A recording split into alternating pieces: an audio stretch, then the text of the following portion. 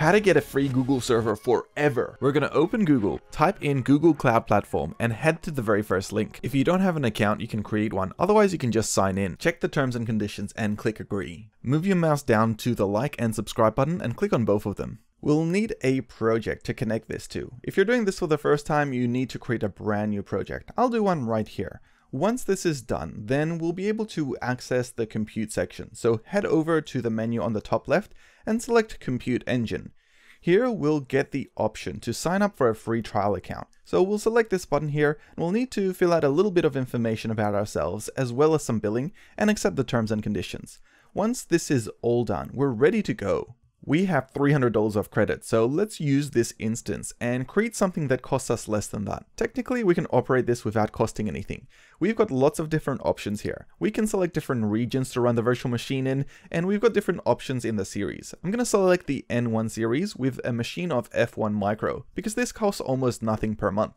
Let's have a look at the other options we have over here. We can select an operating system. So my personal preference here is Ubuntu. So I'm just going to select to use that operating system on one of the latest versions.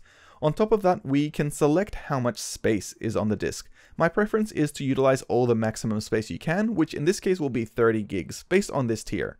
Finally, we'll select a couple of extra things, such as making sure that we have good firewalls, but also allowing HTTP and HTTPS as maybe a web server in the future. And that's it, we're up and running. We can now SSH into this machine to set up whatever we want, whether it's a database or a web server or a React app. We can connect up GitHub, and we can even set up VS Code to work remotely on our mobile phone, which I've done a video up here for. But the main purpose here is to show you what's possible. The way this works is that it's under Google's free tier. We get lots of free credit to utilize every single month. I think it's about $300 or $400 worth. And this machine doesn't cost near anything like that. It means that we can operate it 24/7 indefinitely. And this is the main purpose here, to show you what's possible. If this is your first time having a free online server, a cloud server so to speak, let's have a look at some of the ways we can utilize it.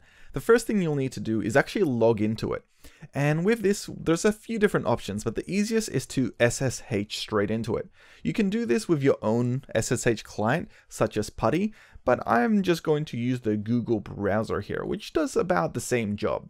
This will connect up and it'll pass through all the authentication that we need, so we don't have to worry about any of that. The first thing I'd like to be able to do here is to install NPM and Node, because this is what I usually utilize when I'm doing web servers. So to do this, I'm just going to jump over here and go install Node Ubuntu. And here we'll get a nice tutorial on how to do that. I usually like to just go to the first link and have a look at some of the options. The easiest here is to just do an apt get or apt install Node.js. So let's quickly do that. I'll open up our console here and I'll just do sudo apt install Node.js. We might have to do an apt update. So I'm just going to do that now. Let's do apt update. And here we can see that's not being permitted. Let's do sudo apt update. And now we're getting all our client packages and all the latest versions of them. Now that we've done that, we should be able to do our apt install of Node.js. So let's actually pull that across. I'm going to open up the window over here. And here I'm just going to do our previous command, sudo apt install Node.js, and we can see that that's now working. So that's great.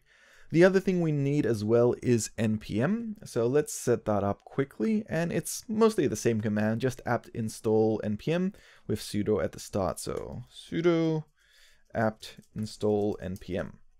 Great, so that's both done. And we can check the Node.js version simply by going to Node.js and typing in -j. So let's do that as well and see what version we're operating. Hopefully one of the most recent ones, but I do know that they change pretty quickly, especially in this day and age. Okay, there we go. So we'll do Node.js-v. We've got version 4.2.6.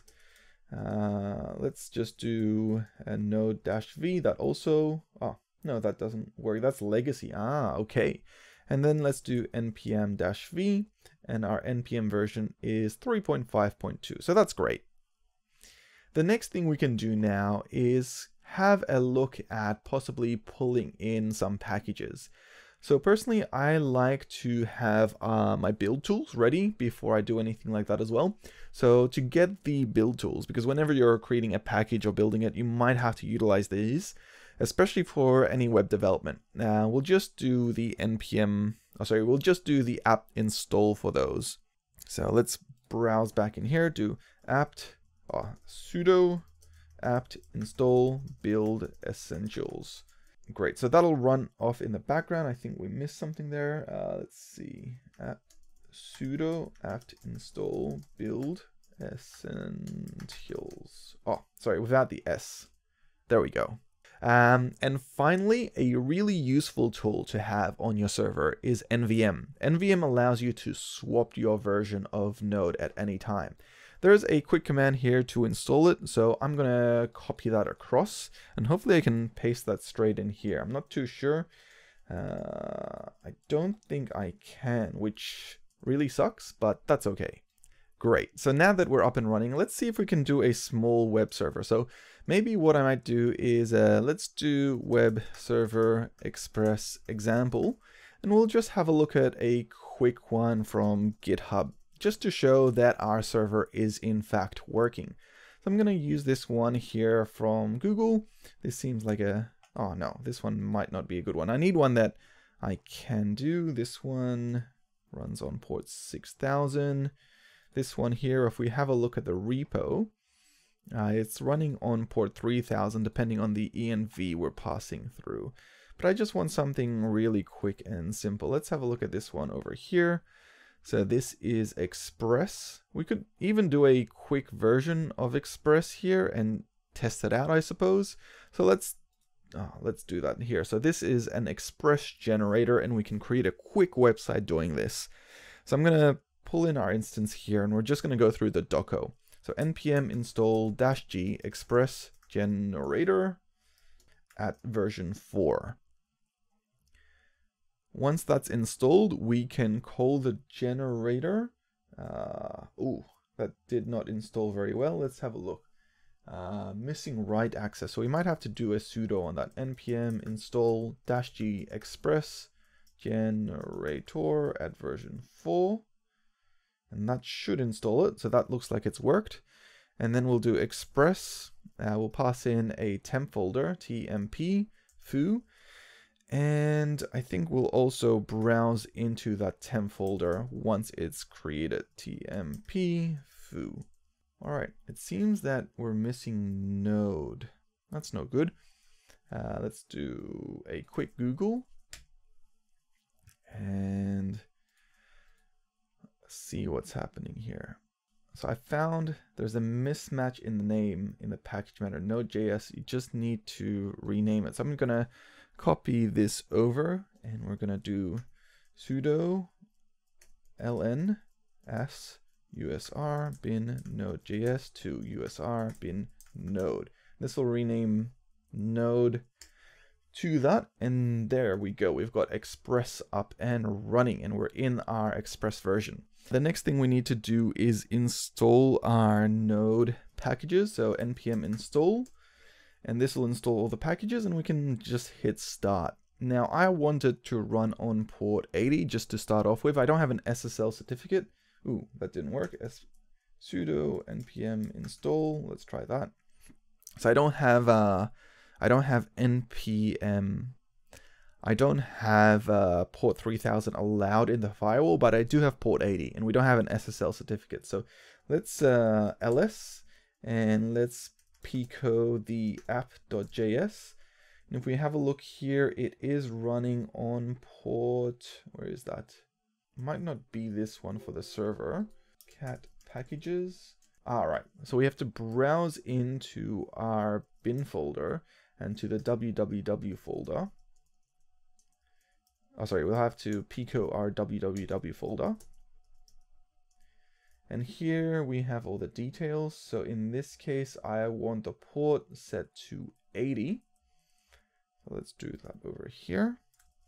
Great. Let's exit out of this and save it. Now, since we didn't use sudo to exit out of this, it's not working. So I'm going to have to sudo pico www. Let's change that once more. We'll set that to 80. Great. We'll save that, cd back out, and run sudo npm start. What you'll need to do is head over to the network card, and over here you will get the external IP address, because this one here is just the internal one. I'm going to copy this across and I'm going to paste this just over here. We're going to give this a test. Let's open up a new browser here and paste this in, and we can see that Express is up and running. And here we can see our logging is showing that it's loading the pages. So that's pretty cool.